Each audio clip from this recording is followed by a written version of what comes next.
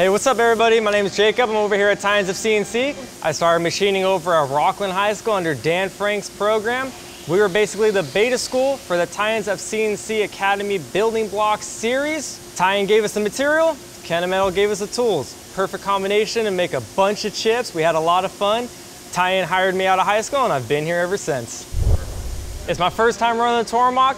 The fact that you don't have to have a crazy amount of money to become a machinist anymore, and you can buy one of these and put it in your garage, I think is really cool. Now you have a cheaper machine, a great curriculum, those two mixed together work perfect. We're gonna be doing the 53M. There's all kinds of cool features on there. We have some nice deep cavities. We have O-ring grooves. We're gonna make sure that our surface finishes are perfect on the floors, walls, everywhere. Let's go make it happen. So for this first operation, we're gonna take in our raw stock. We're gonna put in our shunt vise. I have my X0, Y0 upper left corner. My Z0 is at model top, 20 thou below my stock material. T1 is gonna be the Kennametal shell mill, 1.5 inch.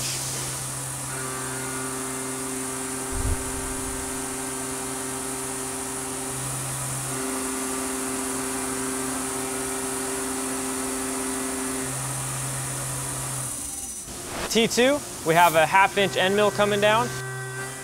So now that we're roughing, we're actually going to start on the outside, start moving our way in. It's just more efficient this way.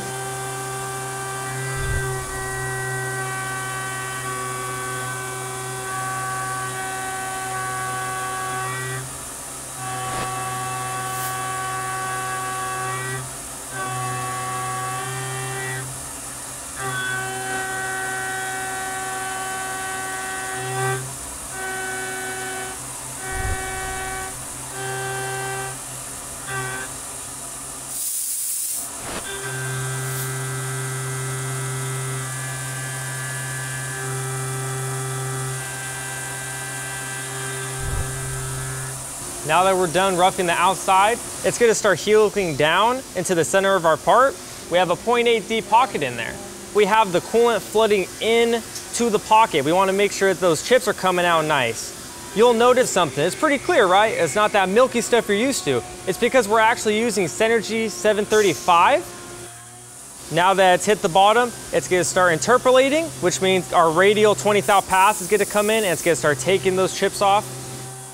You'll notice that we're actually going to be dry running. I always highly recommend you use coolant when making your parts. We are only doing this for camera purposes, so you can see those chips coming off.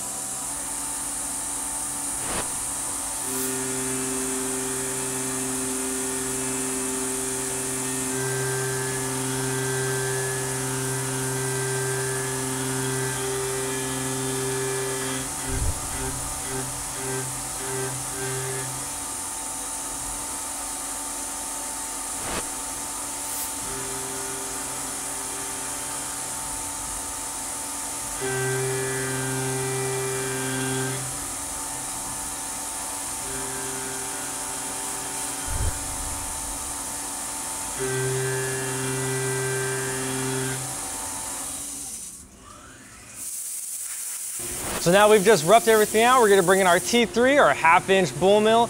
This is now gonna come down and kiss that top wall, hit the floor, make everything look beautiful. I can listen to this tool, I can just tell it's making beautiful cuts right now. So back when we had that rougher come in and we were getting after, we were hogging out some material, I didn't care about surface finish because I knew I left extra stock on all of my surfaces. So when I come back and I bring in my finisher, it's just gonna kiss the floor, kiss the wall, it'll be beautiful. You can tell, it sounds perfect. We're not taking big chip loads. 5 thou everywhere, it's gonna look great.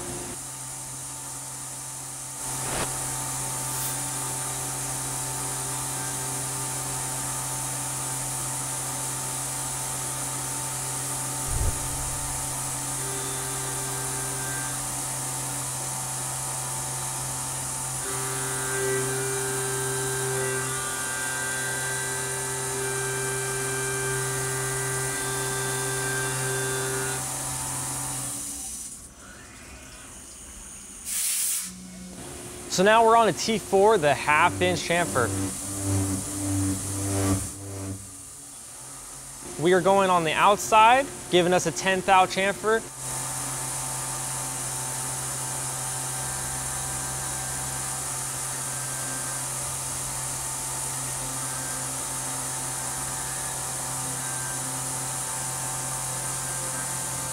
You can see we actually have big amounts of stock to leave on the inside of one of our pockets.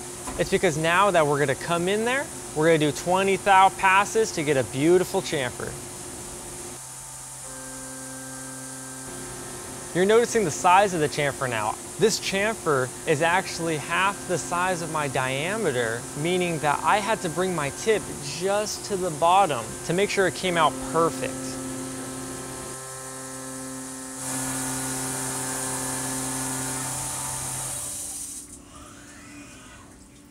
So now we're on T5, our last tool. It's a 40 thou thick, 3/4 key cutter.